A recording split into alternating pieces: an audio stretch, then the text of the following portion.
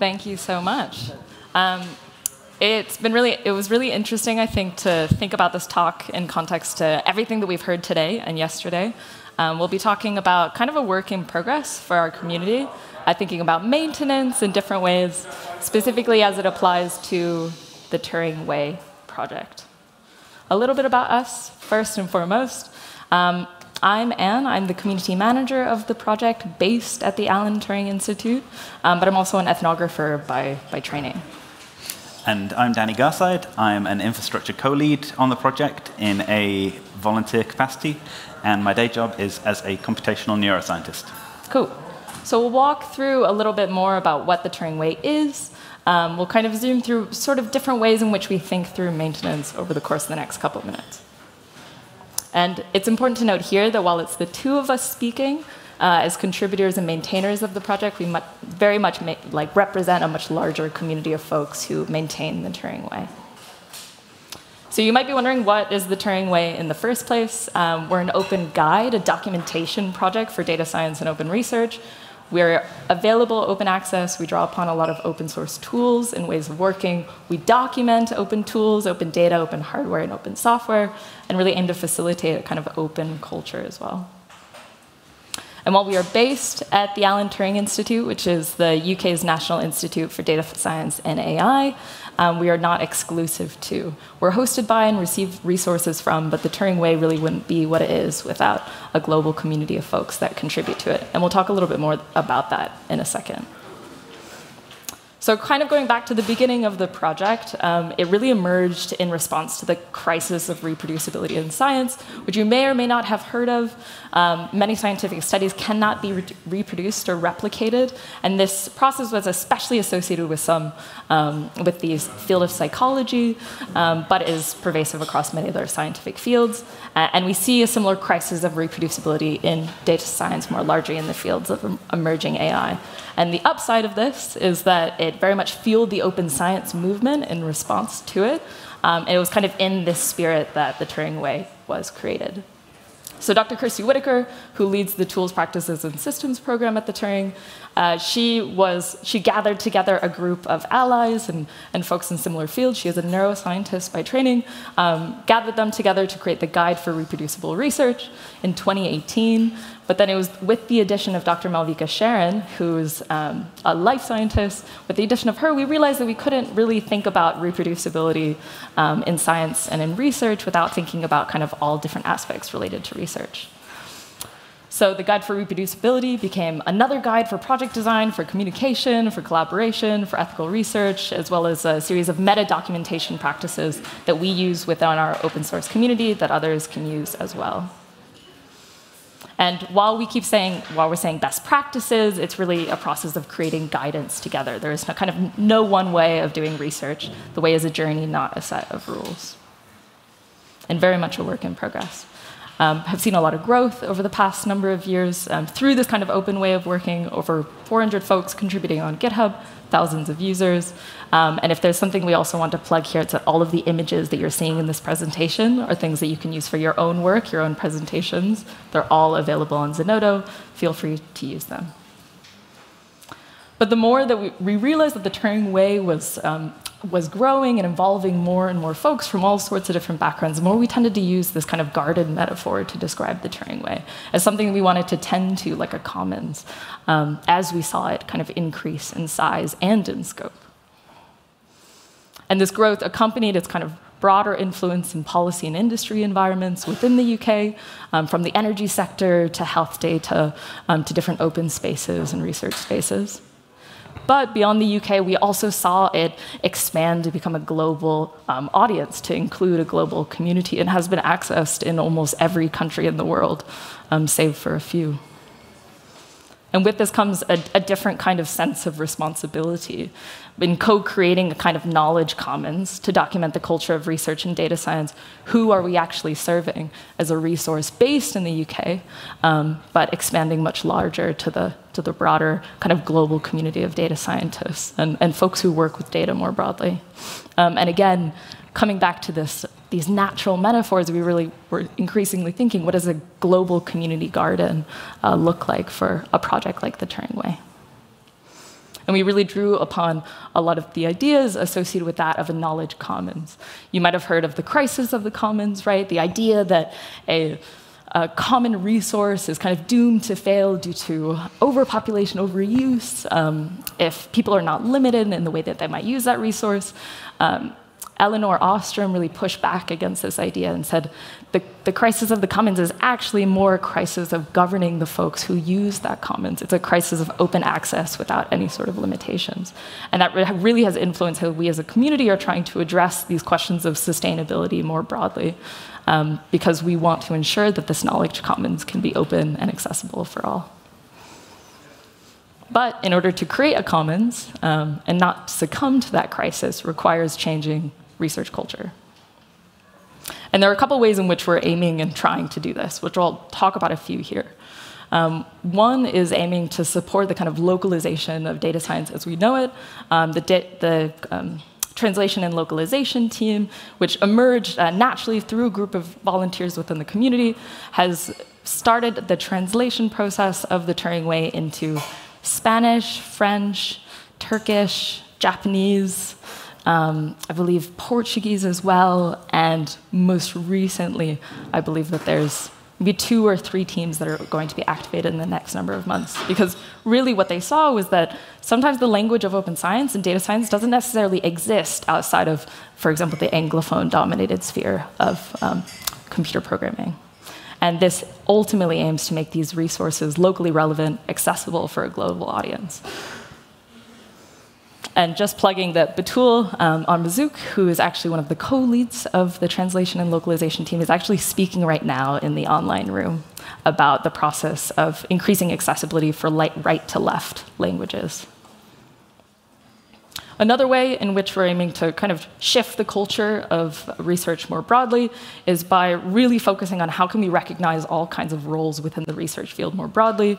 The term research infrastructure roles you might have heard of as a term to describe kind of all sorts of roles and types of work that contribute to research, really kind of pushing back and going beyond that of a primary investigator of a project. You think of librarians, data stewards, community managers such as myself, research software engineers, kind of all of these different roles that contribute to the process through which research occurs, but may not necessarily have a name or title that kind of correspond to the type of work that they're doing within the project, and may not necessarily be recognized as researchers as such. And a couple of folks from the community, including Danny, who will be speaking more later, recently published a preprint for a manifesto for rewarding and recognizing team infrastructure roles. And we're really excited to see how we can kind of support more and more of that work.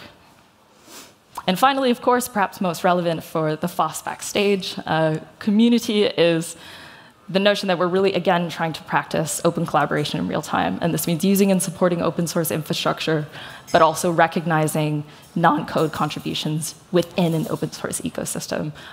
Really, here we'll plug the All Contributors bot, which we have installed within our repository, which really aims to recognize kind of all sorts of different roles that are associated with the project that go beyond the GitHub-related ones, or the code-related ones. But again, kind of going back to the notion of this community garden, of this global commons, what is required to maintain it? And what else have we done in order to enable that maintenance? One is kind of a work in progress. Our emerging governance structure is really aimed to make this implicit process explicit. We've been, over the course of the past year, really tried to understand what topics are already being talked about, what types of work are already being done within the community, how can we identify that type of work, that topic, and make it more explicit so that others can join within that process. I'm really kind of drawing upon the idea of the tyranny of structurelessness, right? That work must be made explicit in order to be made more open for others to access. Working groups are being formalized currently, which includes the translation and localization team, which was formalized in the past year. The infrastructure maintainers group has also been formalized in the past year, which Danny will talk a little bit more about. And we also have emerging interest groups that may include, for example, the research infrastructure roles idea that I had spoken about previously. And there's also in process a kind of notion of creating an intergenerational steering group that includes folks from previous generations or iterations of the Turing Way, so they can be involved in kind of every kind of evolutionary step of the community and of the project in order to ensure that we're not getting too far away from our roots, but also are able to address these questions of how do we speak to a global community? How can we serve their needs? Just another visualization of what that looks like in real time. Another of other examples shared here. And again, really trying to create shared spaces and collaborations so that we don't really reinvent the wheel. And of course, I think you all are familiar with the XKCD image here. First and foremost, I think one of the key questions that has come out of this formalization process is really coming back to this answer of, well, so much of open source, so much of open labor relies upon free labor. And open source projects such as the Turing Way are primarily run and maintained by volunteers, and we really want to change this culture. We are a part of an institution, we receive support from an institution, but how can we funnel that support outwards to support maintainers? And that is an ongoing question that we've heard many talks over the past couple days that really have tried to address this question as well, and we really want to participate in that conversation. So, of course, ongoing questions. How do we support people monetarily? How do we support maintainers monetarily? We have an emerging kind of combination of paid staff within the Turing Institute, but also unpaid volunteers who work on the project. What that dynamic looks like in terms of governance, we are very much in the process of working out. Would love to discuss with anyone who's currently understanding and thinking through those complex dynamics and questions. But the follow-up question from that is, how do we gather more funding? What does funding look like in order to support this kind of work to make sure that is prioritized? Because maintenance work is not necessarily kind of a part of traditional funding structures. We do have emerging projects with mentor-based internship, like GSOC, GDoc, Outreachy, but there's also a space for folks that may be mid-career or past the internship stage that are looking for more paid experience within the open source space. That the idea that was talked about yesterday of having an open source sabbatical is, again, a really interesting one. It sounds like there is a lot of collective brainstorming happening here. But finally, these two questions really kind of play into a broader one that within the open source, within any open source more broadly, is the notion of balancing the creation of chapters, the creation of documentation within the Turing Way, and the kind of broader notion of the need for maintenance of it, because creation ultimately can lead to or feed into maintenance. How can we balance this creation of chapters, which is the primary way in which the Turing Way has developed as a project, with the recognition of different types of contributions within the project in the first place, which includes translation, which includes infrastructure maintenance, which includes kind of all different types of work. And of course, how can we talk about any of those things without talking about the broader social context in which open source and open research and open science exist more broadly? In the UK especially, there's a movement, ongoing strikes that aim to protect and enable better working conditions for graduate students, for university staff, alongside other discussions around, who is prioritized as academic support staff, what working conditions are required in order to enable better work. So again, digital gardening with the Turing Way requires a lot of paradigm shifts, a lot of different ways of thinking and working and prioritizing, redirecting funding. But I'm not going to be the one speaking about that, because I'll pass the mic on to a digital gardener of the Turing Way, Danny. Thank you so much. And thank you for involving me in this presentation. So I've been involved in the Turing Way since fairly near the beginning. I hadn't realized until we were pulling together this presentation, but I've been involved for 4 years or so now. And I found the project when I was a PhD student, learning how to do science, not really liking what I was learning. And I was heavily involved in the open science community on Twitter at the time, and I was really energized by the fact that there were people that were trying to change science for the better. And so when I found out about the Turing Way, it was a fantastic resource to read about these developing subjects. And then I spotted a typo, and I was like, ooh, it says that I can contribute. And so I opened my first pull request. And it would take me a couple of years to realize that actually there was this hidden agenda of the Turing Way, that you weren't meant to just read about the subjects in the book. You were meant to learn by doing as well. So the project is run as an open source project. So you create forks, you create branches, you do pull requests, they're reviewed, they're merged, and there's lots of emojis. It's great.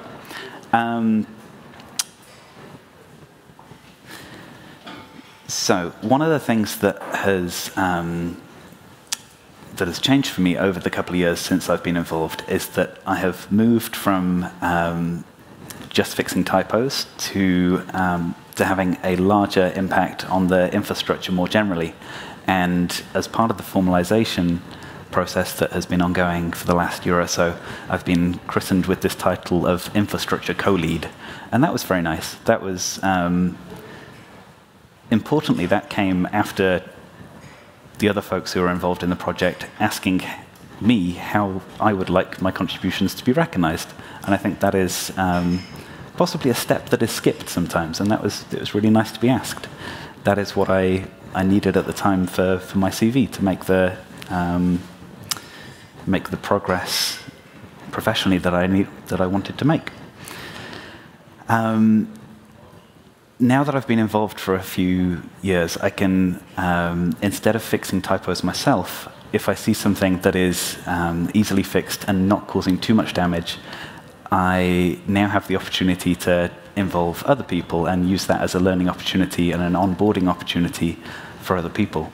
And so now, instead of fixing things, I flag things as good first issue, so that when we have a book dash, or if somebody just stumbles across the project, they can see how they might get involved and go through the process with something that, to be honest, I've already checked, and I can see that it should be easily fixed, so that they have a nice, smooth onboarding process.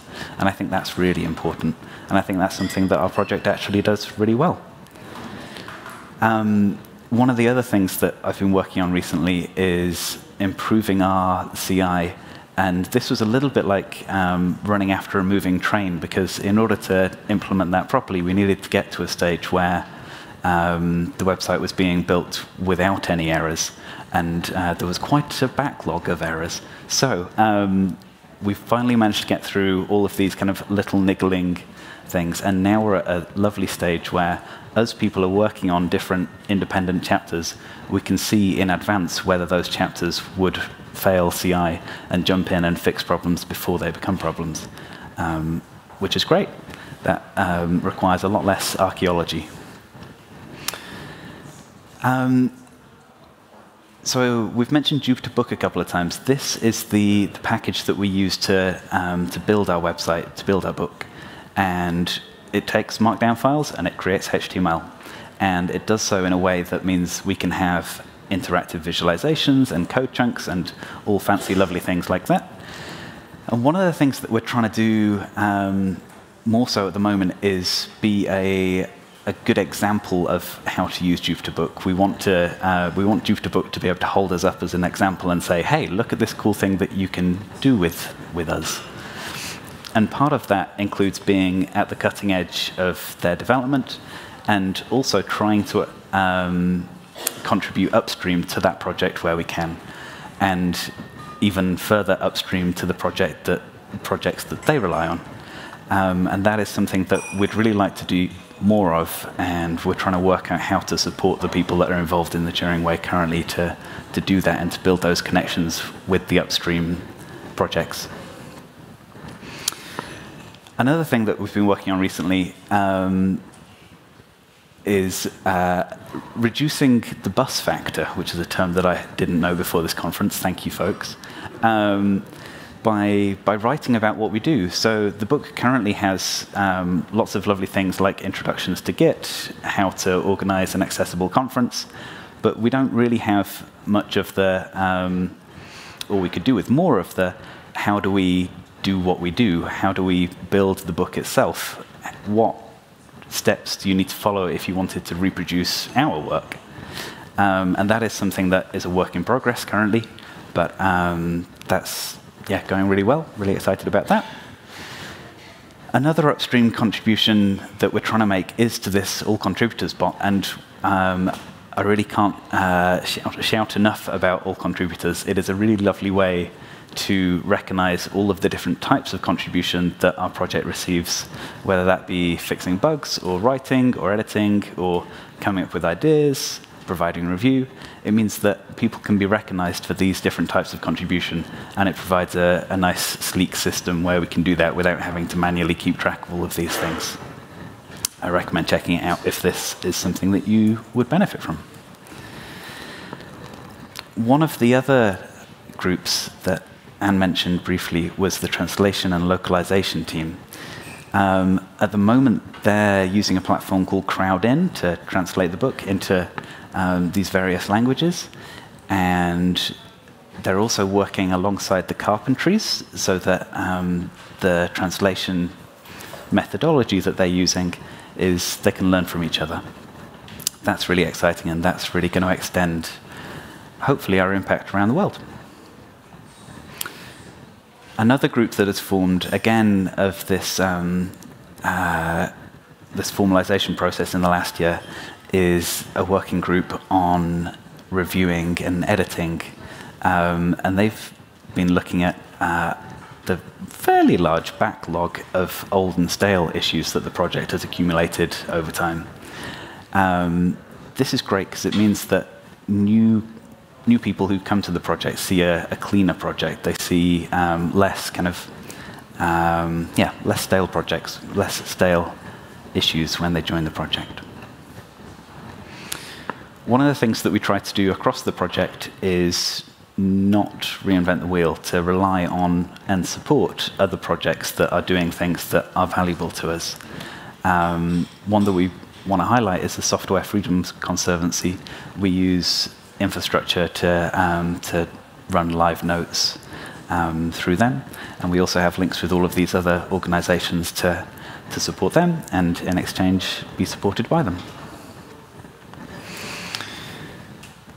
One of the things that we always want to keep in mind is meeting folks where they are. So people will come to the project with very different interests and skill levels, and I think that's, again, something that we do quite well. We have these book dashes where folks are invited to join us, and people come along with ideas of chapters that they want to write or tools that they want to build into the book itself. And we have the support system in place to meet those people where they are, which is great. Now, the standard way that people contribute to the book is by writing chapters. They come to the book and say, hey, my area of expertise is in pre-registration, and there isn't a section on pre-registration. I'm going to write one. That'll be cool. There's a group of us who hang around in the background trying to make it easy for people to make those contributions, but maybe not actually making those contributions ourselves. And we are the infrastructure maintainers. And this is the kind of antithesis of what is rewarded in science and code development, because it is the long-term, behind-the-scenes, not glamorous, and not necessarily novel work. And this is something that there's hopefully, I hope, a paradigm change in science and research at the moment to reward this type of work rather than it being invisible. So, the Turing Way is purposefully a very slow-moving project. We've taken several years to get to this stage. We now have this beautiful selection of guides that help people around the world to do science in an ethical and reproducible way. We grew from this responsive, there's a crisis, let's do something about it mindset, and now we're at the stage of, well, how do we make sure that we are sustainable long term? What are our goals? How do we create structure so that we can keep on going, keep on having impact? And one of the things that I think we really like to bear in mind is to move away from move fast and break things and move slowly and maintain things.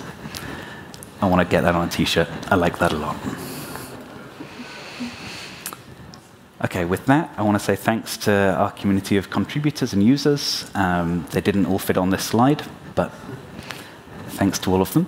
And I will hand back to Anne to do a few plugs for upcoming events. Yes, I have the honor of ending this talk with some obligatory plugs. We have community events that we run at an online-first way throughout the month, throughout the week, throughout the year. Collaboration cafes happen on the first and third Wednesday. They're kind of a 2-hour event that you can drop by to learn more about the community, meet other folks online. I'll actually be hosting one tomorrow if you feel like seeing me online tomorrow afternoon.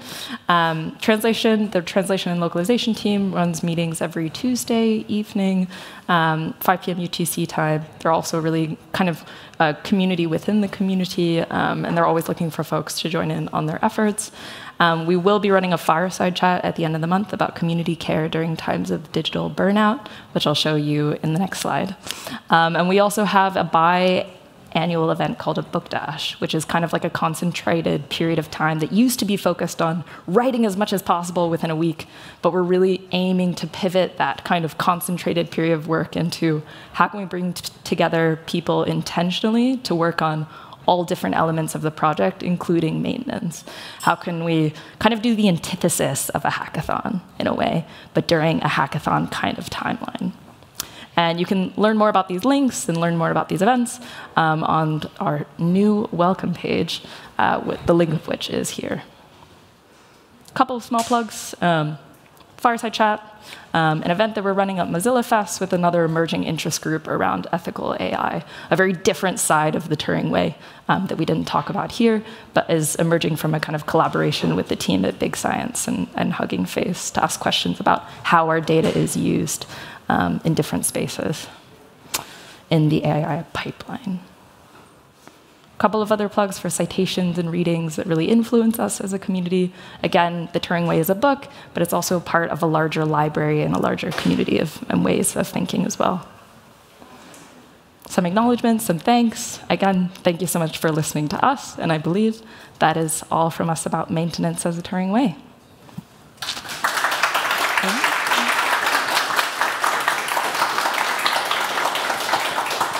So thank you very much for that talk. It sounded really cool. So are there any questions from the audience? Yep. Thank you. Great talk. Excellent citation slide. Big fan of that. I'm just going to put that out there. All right, so I got 2 small questions just because I'm curious. So the first one is you talked a lot about the research and the research process and kind of open communities within this process. For the Turing Way, like where do you envision that boundary being drawn? Working in academia myself, there's always like, there's researchers that aren't scientists, right? Or maybe they work in the humanities and stuff. And I'm curious, like this is something that we struggle with, is figuring out like when we talk about open, what this is. And then my second question, my second question is, you talk about culture change and this slow process of encouraging people. And there have been mentions from other people at other talks around here about like, yeah, we got to like build up advocacy and stuff and get people on this. But I've noticed there's other initiatives that are trying to force institutional change, right? So like in the US, changing how we evaluate faculty on their research to not just be based on papers and conferences. So those are my 2 questions. Sorry. Maybe I could do the first, and I think you'd be good for the second. Sure. All right. So regarding the first one, it's actually important to mention here that as a community manager, I'm an anthropologist. I don't have a PhD. Danny's a neuroscientist by training and does, and works in a classical academic environment. And I will say very honestly, it's a work in progress. As we've seen the Turing Way grow as a community, and interestingly have kind of, incidentally or not, because of people's interests that may or may not be academic. For example, the Hugging Face or the Big Science team, which is a big collaboration within the AI world right now, it's kind of come over to the Turing Way to say hello because they don't have community spaces in which to ask these questions. Not all of them would necessarily associate themselves with academia. Alongside that, you have the community of people that have built the Turing Way that are very much grounded in open science. And come from the crisis of reproducibility, have really advocated for the kind of institutional shifts that we're now seeing on an international level, like the Year of Open Science that was just initiated by the US government, or the UNESCO call for best practices in open science. That builds on years of grassroots work at institutional levels, really all across the world. And so I think not tension per se, but rather an ongoing question is, as we grow as a community, is there space for both of these people? Is there a place for a pluriverse, for both of those ideas where they can, collaborate, communicate with each other more cohesively? And that's the kind of space that we want to occupy as the project. And that means, having much more of a networked leadership, of which maybe I'm not necessarily as attuned to the academic open science side of things. Maybe I could assist in a different way. Danny might be a person that's very attuned to the academic, the ongoing academic discussion within open science. How can he be a part of those conversations in a way that doesn't necessarily all come back to one person? Hopefully that answers your question. I'm going to pass it to Danny. So you asked about recognizing contributions through not just publications and conference proceedings, is that right? Yeah, like culture change from trying to build a community and make friends versus culture change trying to actually change organizational policy, telling people we got to do things open now. What's the Turing Way perspective on that? Okay, so I think I'll direct you to a paper that the community came together and wrote recently, this manifesto for research infrastructure roles. And I'll just highlight my favorite bit of that paper is talking about this fragmentation of research output. So rather than bundle everything up and get a sign of approval from a prestige journal, what I hope we'll see in the future of science is data papers and review papers and analysis papers all separated out and all, instead of having authorship, having contributorship listed so that you can say, hey, I just did the stats on that paper, I'm responsible for that and I take responsibility for that, and when I'm applying for jobs I can point to this and show I was the statistician on that, please hire me as a statistician, or however you want to do. I think having that fragmentation and specificity is going to be really important going forwards. Of course, I can't say I speak on behalf of everybody, but I'll just highlight that for you. Yeah. Excellent. Thank you very much.